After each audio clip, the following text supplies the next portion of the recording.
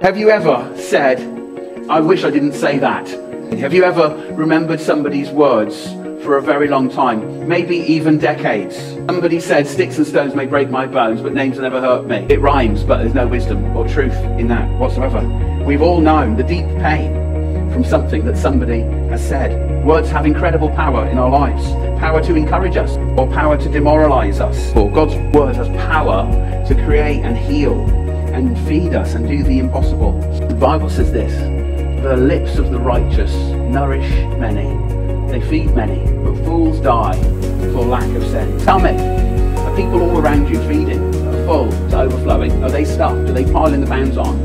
Or are they starving for nourishment? Because the lips of the righteous feed many. Are you feeding people around you with life or with death?